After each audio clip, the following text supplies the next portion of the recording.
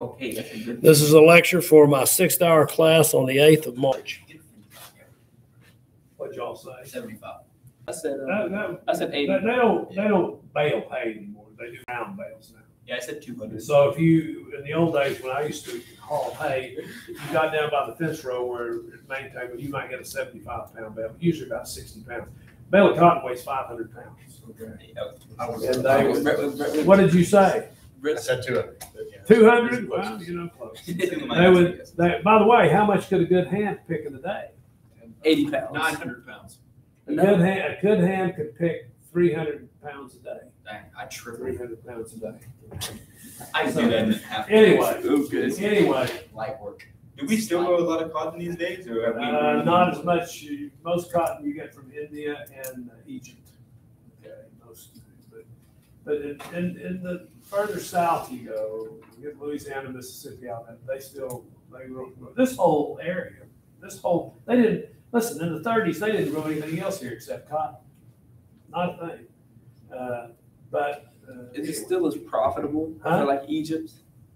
Yes, still as profitable. Yeah, if it wasn't profitable, guess what? Let's stop growing. Yeah, that's exactly true. Anyway, look. So the New England, the American Colonization Society, their idea was we'll buy the slaves from their masters and we will resettle them in Africa. Okay, there's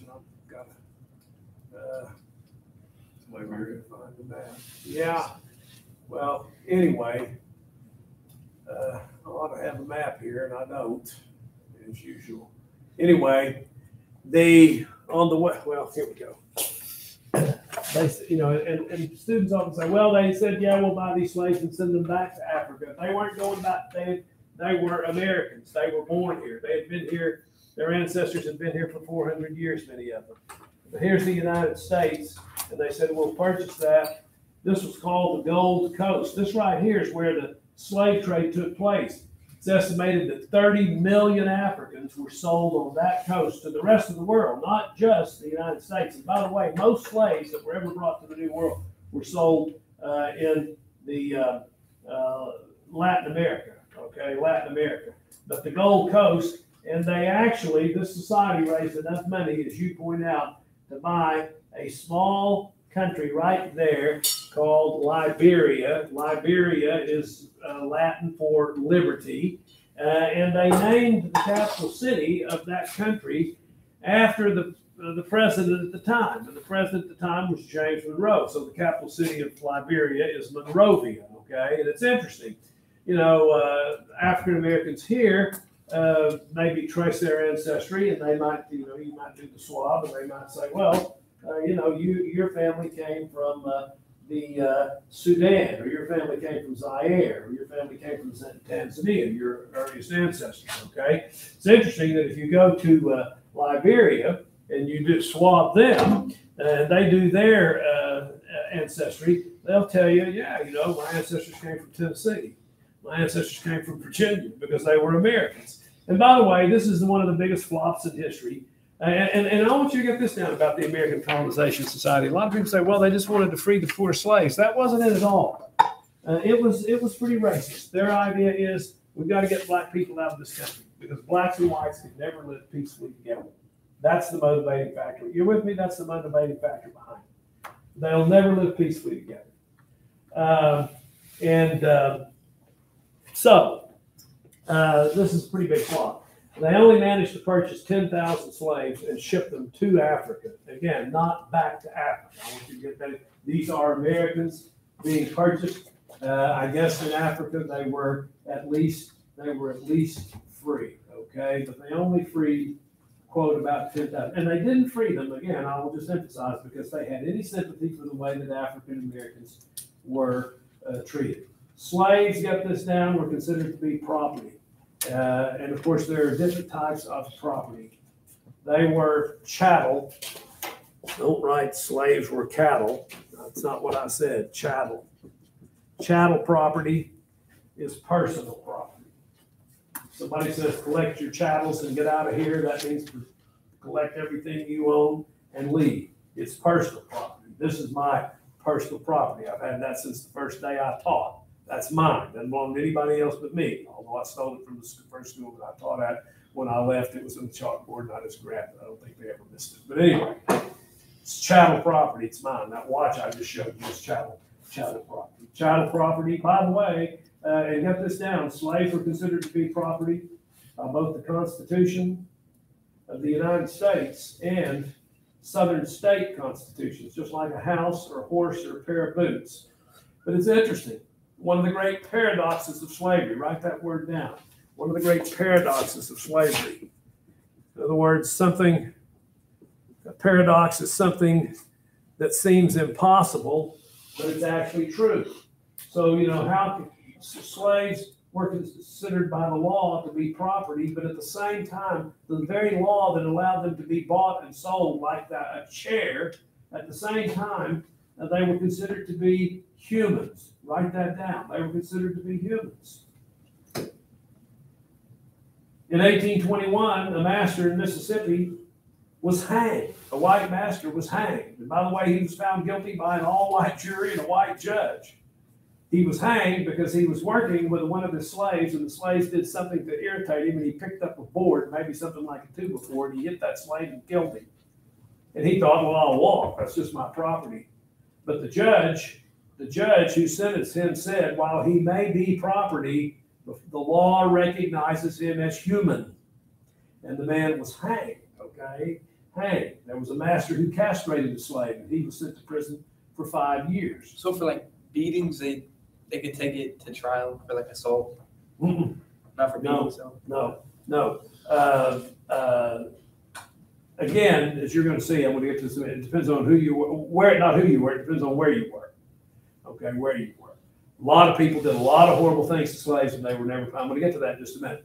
But these are just examples of Southern courts. At the same time, they say that's your property. They say that is also a human being. And as I say, the treatment of the slaves largely depended on the master of the slave and where they were. On Jefferson Davis's plantation, he had a plantation called Briarfield. He had 1,000 slaves. He was one of the 5 men in the South that owned 1,000 slaves. And no slave was ever whipped at Briarfield. And by the way, if a slave committed an offense, Jefferson Davis had slave juries. A jury of 12 black slaves would decide the punishment for anyone who broke the rules. And also Jefferson Davis brought in doctors and dentists to regularly care for the slaves. He even had a day nursery for mothers who had to work in the fields. Now listen to me. There's this old saw around that, well, slaves didn't have it that bad. No, this was the exception. This was not the rule. There were various methods, get this down, of disciplining slaves. So now let's look at what usually happened. One was to tie a muzzle. You know what a muzzle is on a dog? To tie a muzzle around them for a week where they couldn't eat or drink. Deny them food. Slaves were forced to wear iron collars. Slaves were branded like cattle. Slaves were burned alive. Slaves were castrated. Slaves were sealed up in a small metal box. I'm talking about a box that they would open the top of it, and they had holes punched in the top of it. That was your only source of air, and they literally had to shove you down in it. It wasn't like something you sat in and they shut the door. They had to cram you in there, and then they would force that down on your head. You're crunched up like that, and they fastened it with leather straps and then just tossed you out of the sun. I mean, just some day in July, come out here and just sit in this parking lot on that pavement for about, 10 or 12 hours and see the effect that has on you, much less sitting in a metal box. They had men called slave breakers. If you had a slave that resisted you, and we're going to get to this in a minute, slaves resisted slavery. Slaves didn't take us lying down. They resisted slavery, Nat Turner being an example, maybe the most famous example. But they had men who advertised themselves as slave breakers. And you would take them to their plantation, and in 3 or 4 months, and it cost you a lot of money, but in 3 or 4 months, when you went to pick your slaves up, they were very docile would do what you said because they were beaten and whipped on a daily basis. Slave plantations had slave dogs, these big mastiffs with massive jaws. You know, the Romans, ancient Romans bred, you know what a bull mastiff is? The ancient Romans bred those, and I used to know how many thousands of pounds of pressure they could put down once they latched onto you. They could put on your hand or your foot, you know, and slaves, there are all sorts, in the records of these plantations, there are all sorts of records of slaves having a foot chewed off, or a hand, or a leg literally chewed off. Women tackled by these huge dogs, women trying to run away, and their breasts chewed off. Babies being snatched out of their mother's arm. You know, if you're carrying something, hopefully you've got a playful dog, but if you know, I come in with my briefcase, if my dog's trying to take it away from me, but you know, if you're carrying something, the dog will ignore you and go to that. And they literally would crush the skulls of these babies, their mothers fleeing maybe for freedom. But the main way of disciplining slaves, get this down, was whipping. Whipping. And whipping, listen to what I'm going to say. Whipping was usually the last resort. Why is that true? I mean, you whip a slave when all else is failed. Why is that true? Why was it the last resort? You could kill them. Well, you could kill them. And they couldn't bend over to get the cotton. Huh? They couldn't bend over to You get could damage them. You know, let me tell you something. Somebody that knows what they're doing with a whip, they can hit you 5 or 10 times. I don't know in the movies they have, oh, give him 500 lashes. Well, you know, he's dead if you do that. But they can whip you to where you can't raise your arms over, you know. And so if I pay $2,000 for a slave and he can't work, what good is that to me? Remember John McCain, the Republican that ran for president? He was in Vietnam. He was in prison, and they came in and people with bamboo sticks. And every day they had him strip his clothes off, and they whipped him. And when he ran for president, many years later, in the 2000s, he ran against Obama in 2008. With the crowd, you know, politicians with the crowd cheers, they waved like this. He waved like that because he couldn't raise his arms any higher than that. So the reason, it's not out of, again, it's not out of any particular sympathy for slaves. They're not thinking, well, maybe I shouldn't whip people. Maybe that's immoral. They don't want to destroy their property. And of course, it's a very cruel thing that we have to talk about when we talk about slavery and the leading up to the Civil War. It's a very cruel thing to talk about human beings being property, but that's the way they were viewed in the South by the slave owners. Usually a last resort. Because slaves were, you know, you paid anywhere from $250 to $5, and there's a special breed of slave that I'm going to talk about in a minute, and they cost you $5,000 each.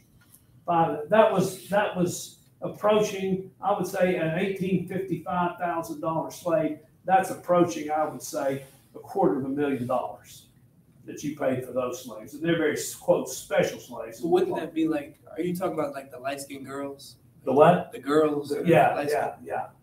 They called them fancy girls. Yes, they probably wouldn't whip them. No. Okay, so they don't have to worry about it. Yeah. If for no other reason, for the money alone. Okay. I'm going to talk all about that in just a minute. But anyway, the $5,000 and whipping could permanently damage these slaves. And the purpose of the slave, listen, the purpose of the slave was to work. If a slave couldn't work, but you know, one of the drawbacks of slavery is that slaves got old and they couldn't work anymore. And so on these plantations, one of the problems, and Southerners by the time of the Civil War are scratching their heads saying, well, gee, is this really economically feasible to have slaves? Because you still had to, I used to ask students, what do you think they did when a slave got too old to work? And they'd say, oh, kill them. No, they didn't do that. They just stayed there on the plantation. And you had to take care of them, and you had to feed them, and you had to provide them. Now in South America and Latin America, where most slaves that ever came to this hemisphere went, when you got too old, what did they do to you? They took you out and tied you to a tree in a jungle, and the animals came and ate you. Okay. The American system, as horrible as it was, and I can't emphasize that enough, the American system, as horrible as it was the most humane slave system. You know what they used to threaten to do to slaves that resisted them? They would tell you, I'm going to sell you south. What were they talking about? I'm going to sell you to Cuba. You're going to go out there in those tobacco fields and sugarcane fields, and you're going to work. How long did a slave last once they got to Cuba? 6 months. Huh? On average, 3 months. And listen, we're talking about young people at the prime of health. They literally worked them to death. You know, to be sold south was a death sentence. Okay, what happened to the survivors of Nat Turner's rebellion? They got They got sold south. Not all of them. Some of them got sold south. Well, they got killed. Yeah, they worked them to death. Absolutely, absolutely. Anyway,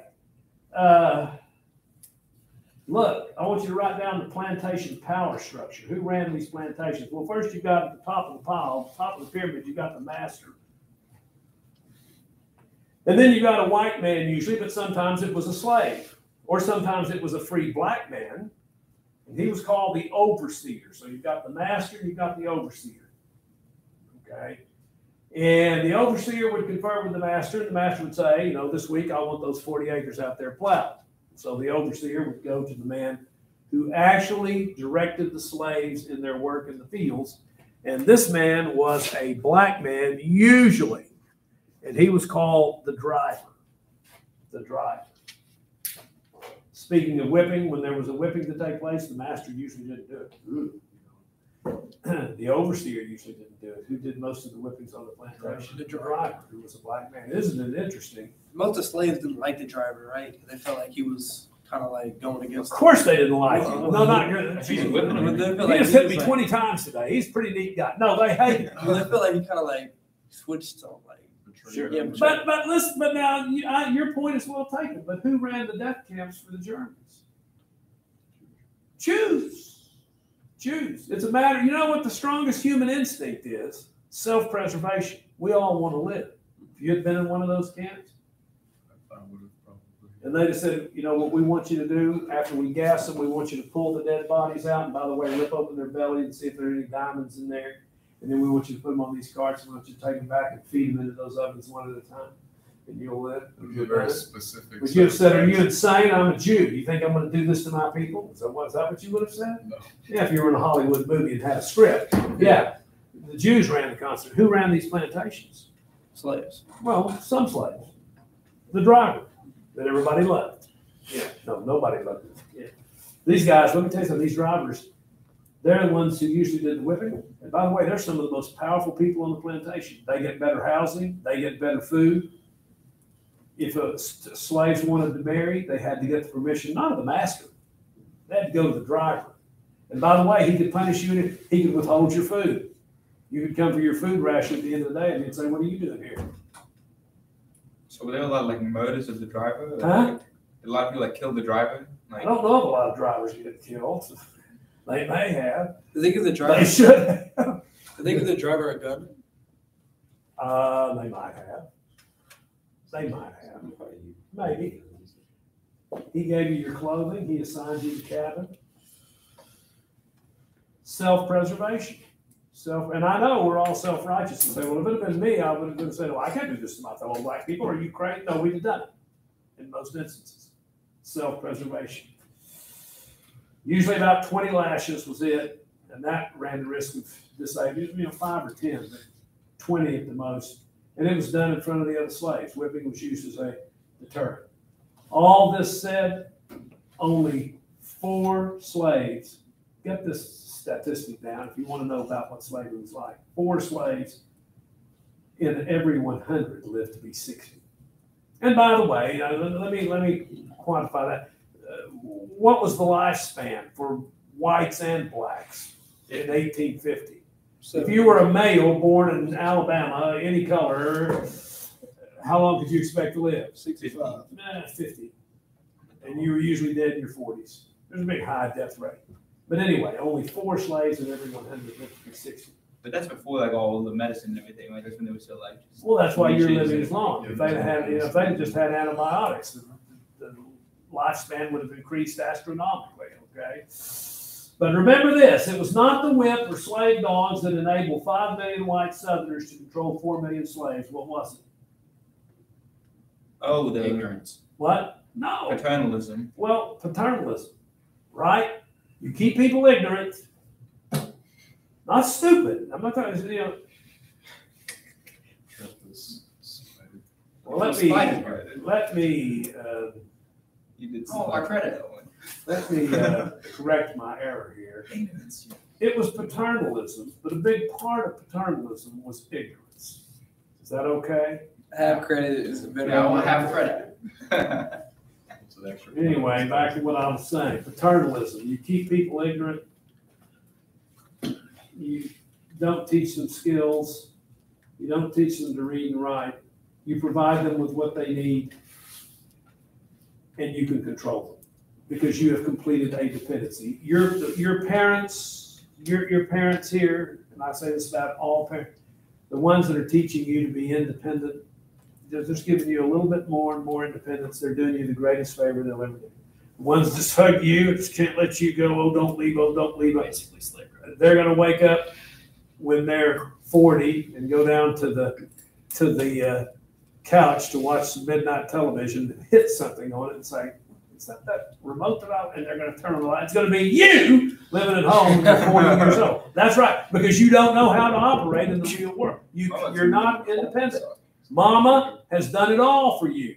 And the parents that make, the greatest thing my parents ever did to me is they said, my dad, when I was a little boy, used to occasionally get out and give us a little philosophy, and he would always say things like, well, when you're 18 and on your own, I mean, it was just a given. When I was 18, I was leaving, best thing that ever happened to me. But anyway, that's paternalism. Provide them everything they need, and it makes it very difficult. I know in the movies, they say, well, let's run away. And they run away, and 2 weeks later, they're the president of the Chase Manhattan Bank. That didn't work that way. If you run away, how do we support ourselves? What is next? And it's all related back to this system of paternalism. Well, of course, perhaps the most brutal aspect of slavery was the slave auction. Get this down, the slave auction. It destroyed the African-American family. A slave baby, when it was born, as soon as it exited the birth canal, it was worth $100 when it drew its first breath. And a lot of times, as soon as the baby was born, they took it from the mother and sold it. Slaves were sold beside furniture and cotton and cattle and horses. Babies and children were torn out of their mother's arms. Husbands and wives were separated forever. Women slaves, in particular, they were greased so they would shine. Literally, their bodies would shine. And when a prospective buyer came up, I think maybe here's some bill of sales. Engineer Marlowe, age 12, house servant 19, Hercules. You go to the slave, what's for sale? They hand you that when you walk in. Field hands, gardener, misspelled gardener, maid and seamstress, 25 years old, field hand, and so forth, okay? That's a bill of sale. There's another one. This Martha 2, Julia 8, Frank 1, okay? Families literally being torn apart. Mothers having their babies stripped out of their arms, never to see them again. But they would take these women back, and they were in the nude. I mean, I'm not trying to be crude here. And they would poke and they would prod them and inspect them before purchasing them. It was just one of the most degrading things. There's an artist drawing of a slave auction, okay? And there is an actual picture in a hotel. That was a hotel in St. Louis. I'm sure it looks in pretty ragged condition. It no longer exists. But right there in the lobby of the hotel where people were checking in, just got off the stagecoach and checking in, that was a stage. They should have preserved that. I hope somehow they figured the way to cut that out and put it in a museum, because human beings were sold right there in the lobby of the hotel. And that was in St. Louis. John Randolph, I showed you a picture of him, the little guy, the smooth face. He looked like a 12-year-old. He was considered to be one of the greatest orators in the history of this country. And when he was an old man, a young newspaper reporter went out to talk to him, because John Randolph was known for his oratory. It would be as if somebody today wanted to interview great professional football quarterbacks. I mean, it wouldn't seem odd to us at all if they went to Tom Brady and sat down and said, what's the secret? Why are you so great? What did you do? How did you get to where you are? And so they were asking John Randolph of Virginia, of old Roanoke, Virginia, and he was a slave owner. They were asking him, how did you get to be such a great speaker and that sort of thing? And finally, the reporter asked him, who's the greatest speaker you ever heard, Mr. Randolph? And without a moment's hesitation, John Randolph said, A mother. She was on an auction block and they had just sold her baby. End quote. In other words, the greatest and the most passionate speech I ever heard was from a woman who was pleading for her baby back that had just been sold out of her arms. John Randolph. The life of slaves was absolutely horrible. Whatever else you can say about it, it was horrible. Like this woman now, Margaret. And by the way, there are some slaves. I know people talk. There are some real slaves. Okay, the woman is ironing. There's some slaves actually at work in the field. There are some slave quarters. There's a slave child standing out there. But, I've shown you the big plantation houses. Well, that's where the slaves lived. There's a man. I don't know who he was. I don't know where he was. But I can tell you one thing about him. He resisted slavery. They whipped him again and again and again. And he fought slavery. Okay? You can tell that by the whelps on his back. There's a slave family. A little bit different from those plantations. They produced the wealth that built those plantation houses, but that's what they lived in. Whoops. Well, try here. Write her down, Margaret Garner. That's her, Margaret Garner. Margaret Garner was 23 years old. She was biracial. In the 19th century, a biracial person, this was the term they used, a mulatto, biracial. She was the daughter of her white plantation owner. By the way, her father/owner was a former member of the United States Congress. And she ran away with her children to escape the cruelty of slavery. And she was cornered by the slave catchers with her 4 children. And when they burst into the cabin where she was hiding, she had a butcher knife and she killed her own daughter rather than see her return to slavery. And she had turned to start killing the other 3, and she was stopped by the slave catcher because she was going to destroy this valuable property. So she stopped by the slave catcher, and the catchers, they were all transported back to the plantation. And in being transported back to their plantation, I think they were in Mississippi. In being transported back, they had to put them on a steamboat for part of the journey. And the steamboat had collided with another steamboat, and Margaret Garner was standing there holding her infant daughter and was thrown overboard with the infant daughter. And people dived in to try and save her, but before they could save her, she drowned that daughter. She thought, you're better off. Now, that's how horrible slavery is. What does it take for a mother to kill their child? All these stories about, well, slavery wasn't that bad. Well, look at that. What does it take for a mother to kill her child? They think she drowned. I think she did too. She drowned that baby to keep the baby from growing up as a slave. And she herself died in Mississippi in 1858, just a couple of years before the war started. And she died of typhoid fever. Her dad was a congressman?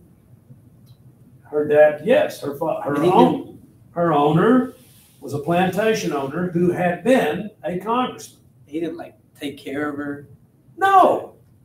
Absolutely. I'm telling you, slavery's horrible. Look as hard as you can for the good aspects of slavery. It ain't there. It doesn't exist. And I come from that generation, by the way. We were taught in high school, well, slavery wasn't that bad. Bad food, bad clothing, it's okay. No, it wasn't. No, it wasn't. Don't take my word for it. I'll give you several authors and books. In fact, well, anyway, here's one you can start with.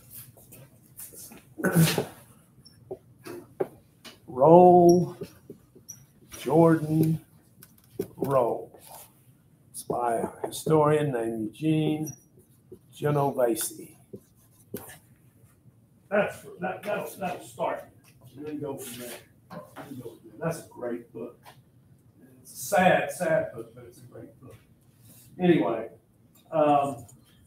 yeah, Margaret Garner. And here's an artist's drawing of the slave, and there's her dead child on the floor, and the others clinging to her. Yeah, she killed her child rather than see it returned to slavery. Okay, it's a miracle that the African American family in this country was not destroyed. Well, these plantations. And by the way, the other day I gave you the division of labor, didn't I? Yeah. Well, there's one group I left out pretty important. I mean, if you know, we're talking about how important blacksmiths were. I just see it in my notes here how I left it out, but also coopers. Write this down. Coopers. What was a cooper? Barrel maker. Yep. And by the way, that's. I think up in Silver Dollar City they do a demonstration. It takes a long time. It's quite a skill to be able to make a barrel. And that was the chief form of storage for almost anything, from water to bread. Anyway, these plantations ranged from a few acres to thousands of acres, from a single log cabin with the master and his family. By the way, some plantations were like this. You had a cabin, there was a porch on the front. This porch ran all the way through. This was called the dog trot. And there would be a little back porch. The white family would sleep over here, and the slaves would sleep over here. Okay, so some plantations were that small. Some plantations were that small. To the huge white houses that I've shown you. Here in a few weeks, we're going to right there, Mount Vernon. That's the back porch of the place. That's a slave plantation, Mount Vernon in Virginia, one of the prettiest places. If you've watched, I think Saturday I saw that, I didn't watch it, but they were going to show Gone with the Wind, the plantation house there. Tara, 12 Oaks, there were plantation houses like that. And they were huge, and they had 20 or 30 or 40 rooms, with white pillars and hundreds of slaves. Plantation life, get this down, was integrated. You know, it's interesting that segregation didn't occur until after slavery ended.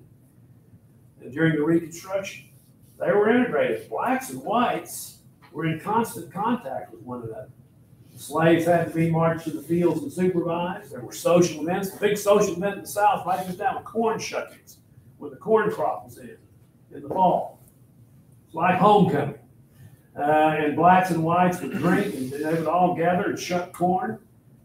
Shuck all the corn and store it in the bins, and throughout they would have these plantations, they would have barbecues, they would drink and they would dance. And even though every southern state had laws against miscegenation, and miscegenation is a black-white sexual union, that was the dirty little secret of the South. And to get to your fancy girls, I just want to say this and then I'll let you go. Just to get to your fancy girls, you know, most white Southern slave owners married a white woman, and they had white children. But then they would go off to some exotic Southern city like New Orleans, and they would bring back a light-skinned biracial girl, 12 or 14 or 15 or 16. And sometimes they would say to their wives, I bought this as a gift, this girl as a gift for you. This is your maid now. Or, you know, they would just give her some general assignment around the house. And the reason they had bought her was to generate their sons, when their sons, they felt came of age, to generate their sons' first sexual experience, okay? But a lot of these white masters, it's interesting, fell in love with these girls. And what they would eventually do is that they would, you know, here you have a plantation 20 miles outside of Charleston. You would put her up in a townhouse with slaves of her own, maybe, and servants in a very fine townhouse, and she would live there. And you would have children by her. You would have two families, one black and one white. I'm not saying every Southerner did, every white plantation owner did that, but that was more common in the South than most people might think. Proof of that is that 1 million of the 4 million slaves, over 1 million, 1.5 million of the 4 million slaves had white ancestry. Okay, let me look here just a minute. Yeah, let's.